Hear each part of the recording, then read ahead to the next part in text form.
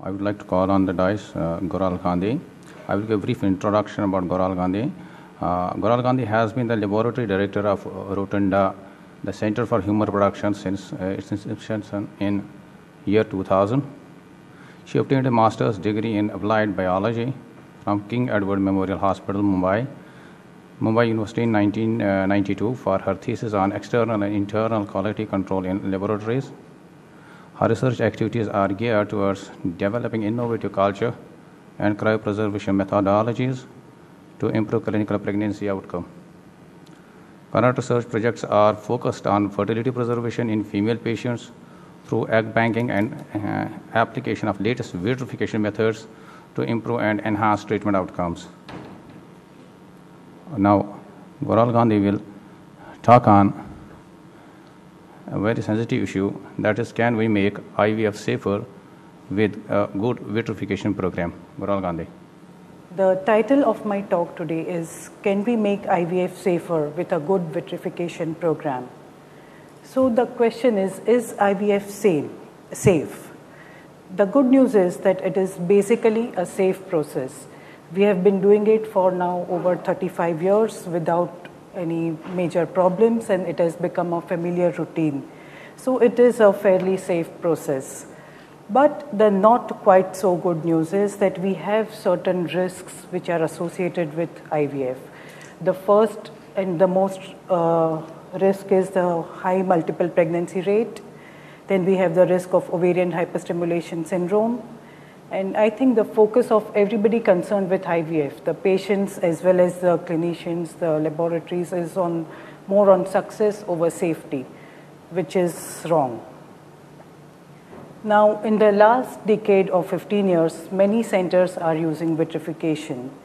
As vitrification technologies have improved their success profiles, new applications seem to have emerged, making IVF treatments more successful and flexible. Today in my lecture, I am going to talk about how vitrification can make IVF more safe. There are three areas where vitrification can play a key role in making IVF a safer process. The ultimate aim of any ART procedure is the birth of a single live healthy baby, which can be achieved through an elective single embryo transfer. So consequently, if we want to move towards a single embryo transfer, we must have a very reliable cryopreservation program available. Thus, we can use vitrification to prevent multiple pregnancies. We can use vitrification to prevent ovarian hyperstimulation syndrome. And vitrification in conjunction with minimal stimulation can offer much safer and gentler approach to IVF for our patients. So first, let us see about how vitrification can prevent multiple pregnancies. Now, we need to be aware of the drawbacks of transferring multiple embryos at a time. The main drawback of transferring multiple embryos is, of course, multiple pregnancies. But we must also remember that when we are transferring multiple embryos, we are also wasting embryos. Now, I think today in 2013, 35 years after the first IVF baby was born, we need to reassess and rethink what we consider as a successful IVF outcome.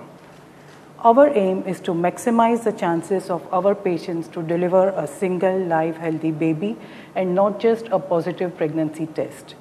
Triplet babies who spend months in the NICU and who might end up with lifelong complications is no longer considered as a successful IVF outcome.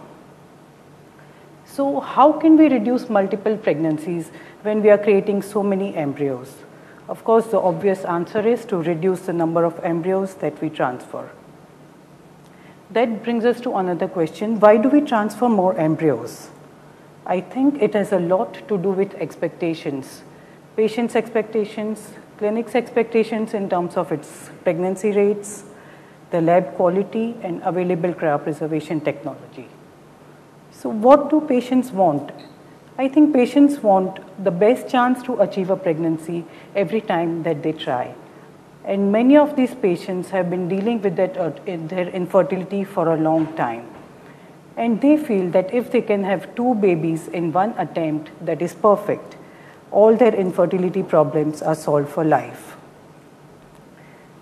So, what can we do? We have to explain them the concept of cumulative pregnancy rates.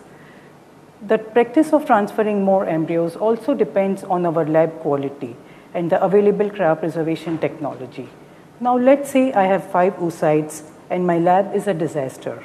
Then what is the point of growing these 5 oocytes up to blastocyst and trying to cryopreserve them? In order to maximize our success rates, we try and transfer all the available embryos in one attempt. But if we learn to grow our oocytes up to blastocyst, if we improve our lab quality, if we have a good cryopreservation program available, then we need not transfer so many embryos. Now, when we talked about drawbacks of transferring more embryos, we also said about embryo wastage. Now, let's say I have 5 good grade embryos and we are transferring these 5 embryos into the same patient in the same cycle. Now, for some reason, if the endometrium is not good, or if that particular transfer process is a difficult transfer, then what are we doing? We are wasting all the 5 embryos. Now, if the embryos are good, if the endometrium is perfect and it's a good transfer process, then the patient might end up with very high order multiple pregnancy. And again, we are wasting embryos. So what can we do? We can transfer these 5 embryos at 5 different times. So if the patient does not get pregnant in the first attempt, she has a chance to get pregnant in a second attempt, third attempt, or a fourth attempt. And the cumulative pregnancy rate from these 5 different attempts is higher than transferring all the 5 embryos in one attempt. Now, patients are not ignorant, but they are not scientists. And many a times they rely on us to take decisions for them. So it is our responsibility to explain them this concept of cumulative pregnancy rates. Now, this is a Cochrane database systemic review comparing the results of a single embryo transfer and a double embryo transfer. Now, as you can see, the live birth rate when 2 embryos were transferred is much higher than when 1 embryo was transferred. But so was the multiple pregnancy rate.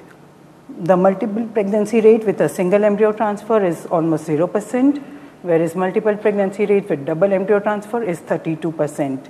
Now, in the same review, the authors compared the results of a double embryo transfer with 2 single embryo transfers, one fresh and one frozen.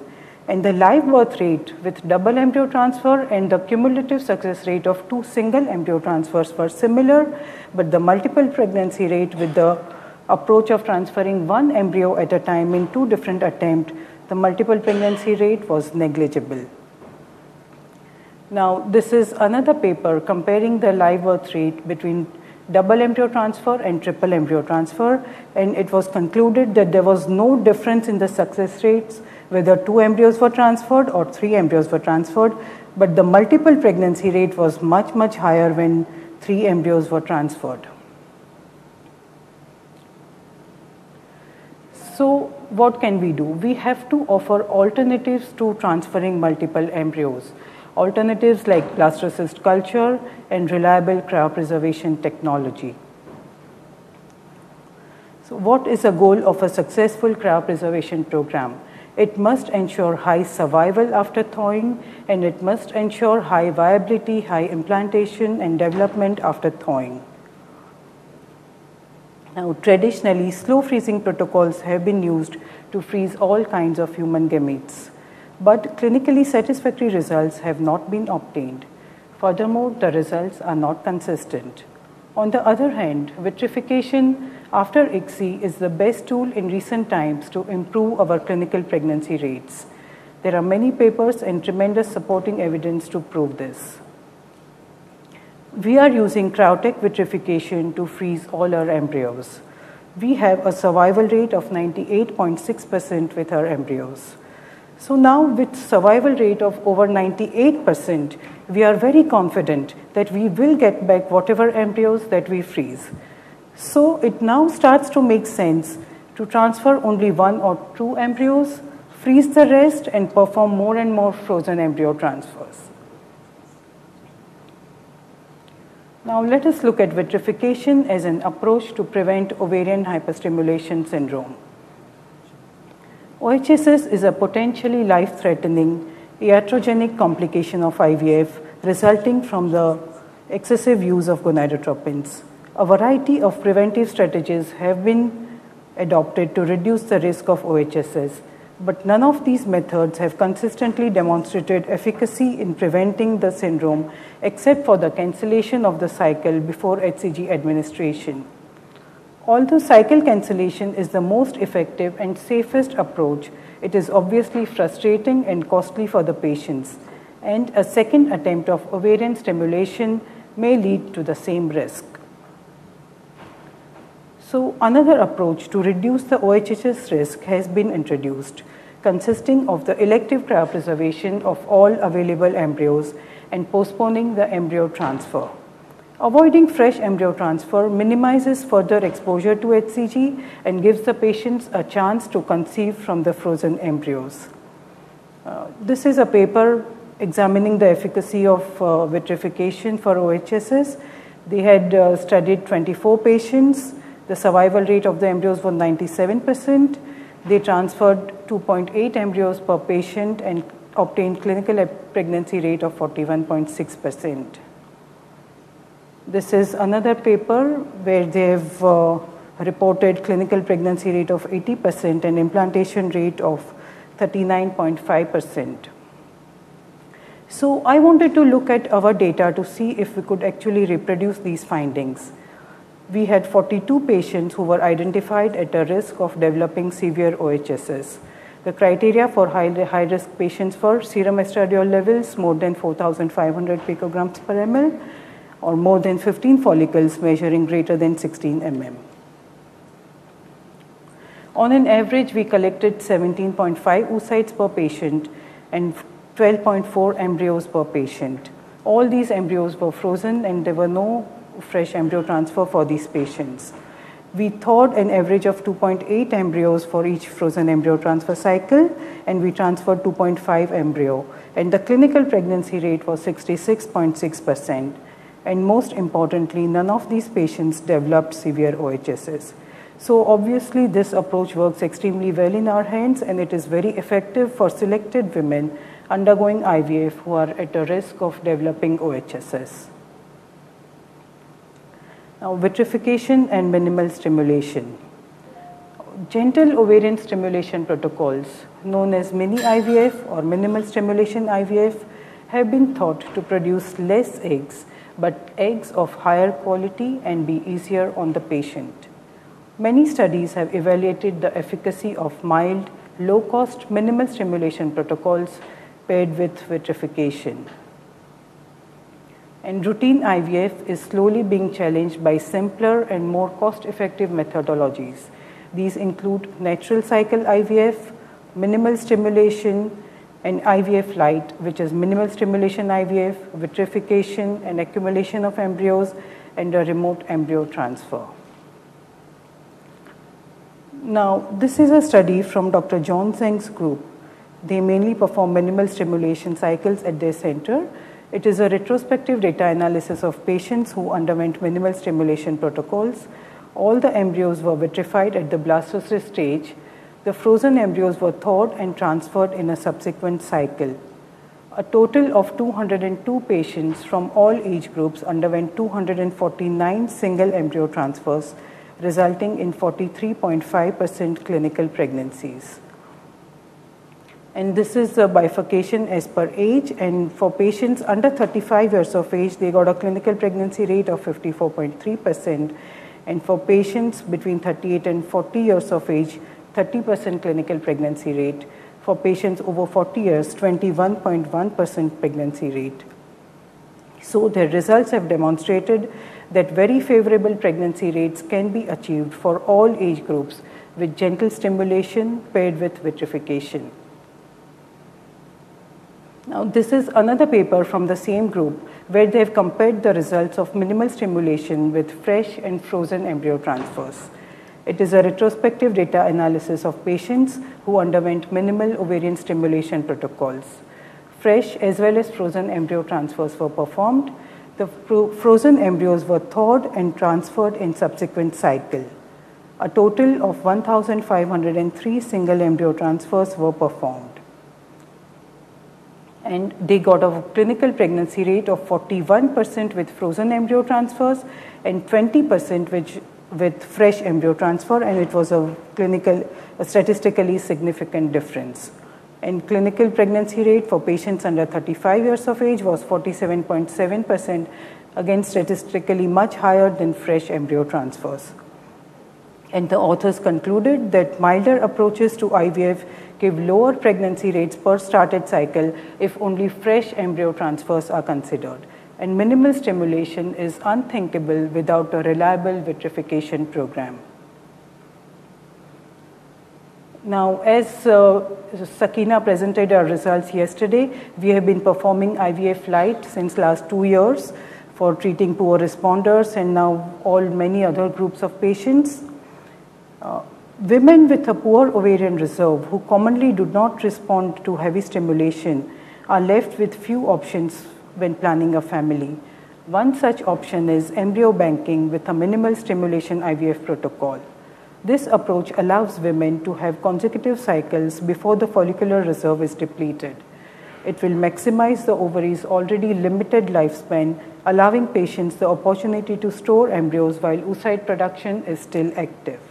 Results suggest that the efficacy of this approach for patients who would normally be counseled for donor-egg IVF. We have been practicing IVF Lite with minimal stimulation and embryo banking since past 2 years. And this is an analysis of our results, which we actually already saw yesterday. And so we have had a clinical pregnancy rate of almost 35% for poor responders with IVF Lite compared to about 15% with conventional IVF per embryo transfer. Now, these poor responder patients are patients where only 3 or 4 embryos are there. It is all that we get, and they are very, very precious embryos. We have to try all that we can to ensure that we get pregnancies out of these embryos. So a very, very efficient vitrification program is extremely essential and critical to minimize embryo loss. So we have found cryotech vitrification with its many advantages and significant improvements over all prior methods to be a very efficient method of vitrification. Over the last 2 decades, cryobiologists have worked very hard to achieve higher and higher survival rates. Many strategies have been developed to minimize cell damage. Now, for successful vitrification, showing in mathematical terms, if we can increase the cooling and warming rates, we can have big success. And for increasing cooling and warming rates, we have to decrease the volume. This is one of the most important strategies to successful vitrification. In addition, the high speed of cooling and warming can prevent chilling injuries that happen between 15 and minus 15 degrees centigrade, which harm the cytoplasmic lipid droplets and the meiotic spindles.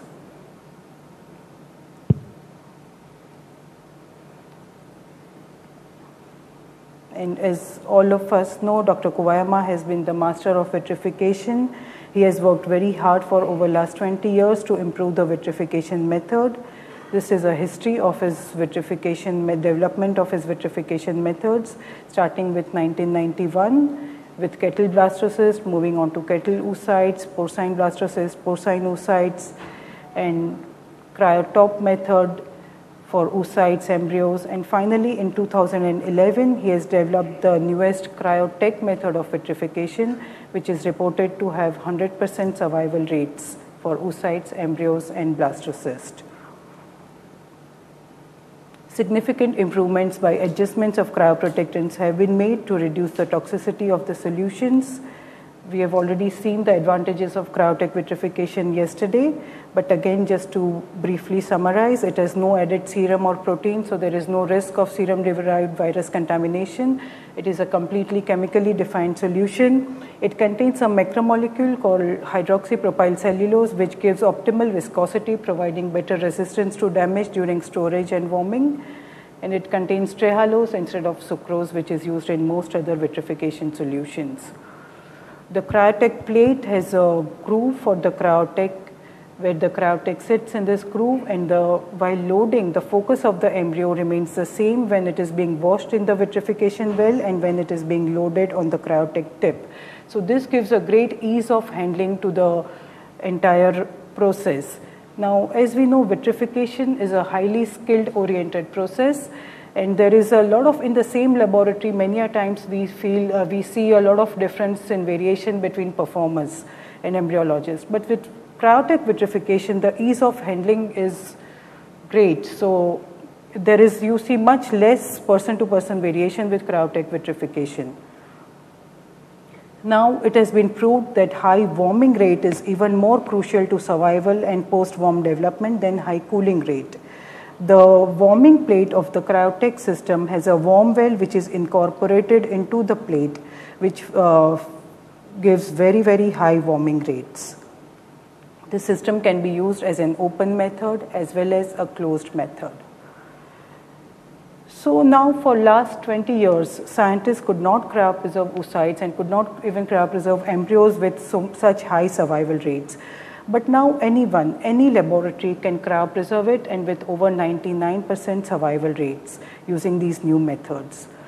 We at Rotunda have been organizing regular live hands-on vitrification workshops, and we have now trained over 80 embryologists, not only from India but also from USA, Australia, Singapore, Nigeria, Turkey. And even during training, we have not come across a single embryologist who has killed an oocyte or an embryo, even during training. So I think the message given here is very loud and clear that this is a very safe protocol, and it gives extremely high survival rates if it is performed correctly, and if it is performed, the protocol is followed thoroughly.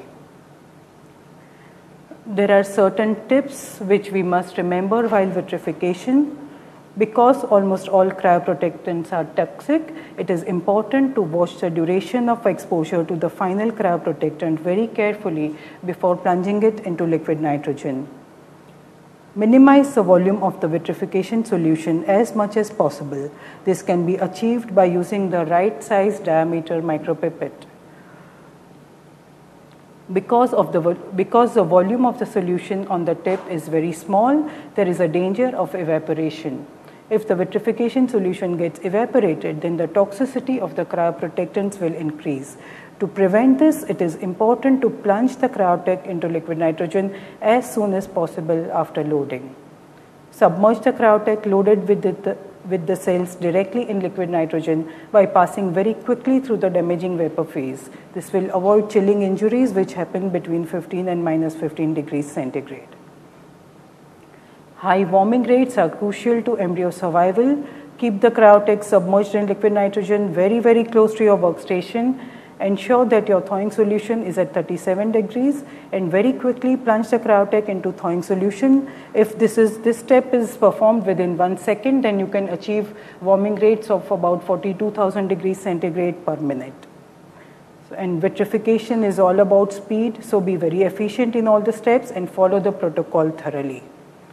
It is again a highly skill-oriented process, and close adherence to the protocol cannot be overemphasized.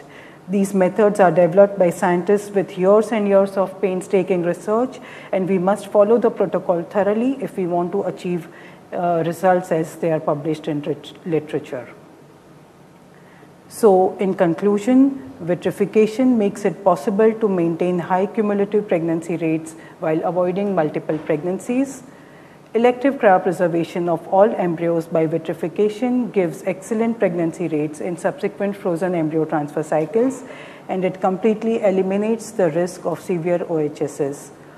Embryo banking with a minimal stimulation IVF protocol is an effective way of completing families for women with poor ovarian reserve who would otherwise have to go for donor egg IVF. So to answer the question that we started with, can we make IVF safer with a good vitrification program? Yes, we can definitely do that. We have a very efficient method and right protocol for vitrification now available, and I do believe that it is an extremely powerful tool at our disposal which is changing the way we practice, and we have to ensure that we use this tool to to its fullest potential and offer a more safe and more efficient IVF program to our patients. Thank you.